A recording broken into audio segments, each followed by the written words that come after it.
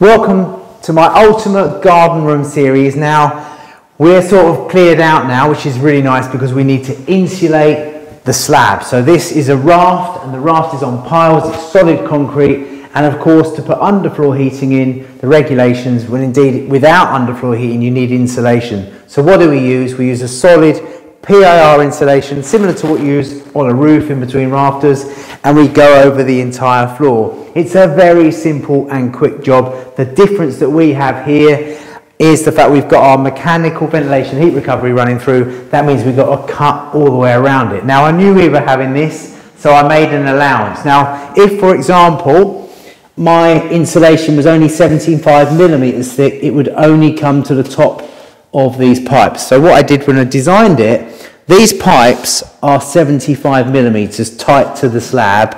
The manifolds are about 95mm, so I'm going to use a 100mm PIR everywhere. So to give you an example, that will get me over the tops of the pipes. Let's put a piece here, and then where the pipes are, I'll just loosely lay some 25mm. That'll get me up to the same level, but we won't stop there. We've then got some aluminium sheet which will actually go over the top to support the next layer of PIR, which is another layer of 25 which goes over the top. So the overall thickness of the PIR we've got going on our slab is 125mm. Then we have our wet underfloor heating, which is on top of a slip membrane, so a plastic sheet that gets tanked all the way up the walls.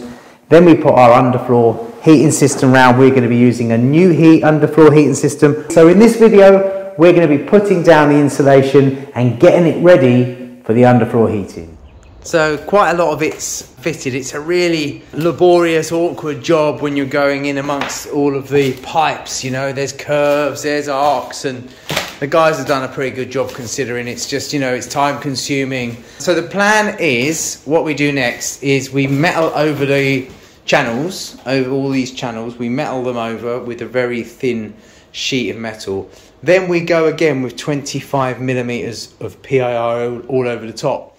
So this is some of the metal, and there's a strip of 25. It's just an example. We'll actually cut them to fit across both, and that sits directly on top of the air pipes, which gives it its support. And then those sheets of 25, which are going to form the very top layer, will be laid all the way across. So you won't even know that these 75mm pipes are all actually under this floor. It works really well. But as I say, I thought about that in advance. I made sure I had enough insulation to take the MVHR build up, and it's really nice and solid to walk on. We're just going to get the next skin over, which is the 25mm skin all the way over, and then we're ready for the black plastic membrane.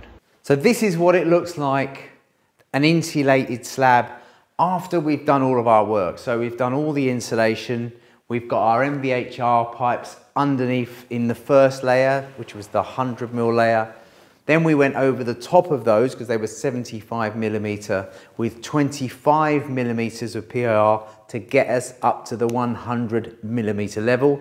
Then we used a metal plate all over all of the pipes that are in that first layer of insulation. So that means when we put this layer, the final layer of 25mm PIR all the way over, everything is really nice and supported and nice and rigid. And when we're walking around, there's no chance of going straight through, because once you've put all this down, you can't see where you have surfaces that you've already laid underneath. We have put round our expansion for the screed, and I like to do that now. I'll then tank, because we're using a liquid screed, I'll then tank this whole floor in a membrane. This is the membrane here, so it's a 1000 gauge black plastic membrane.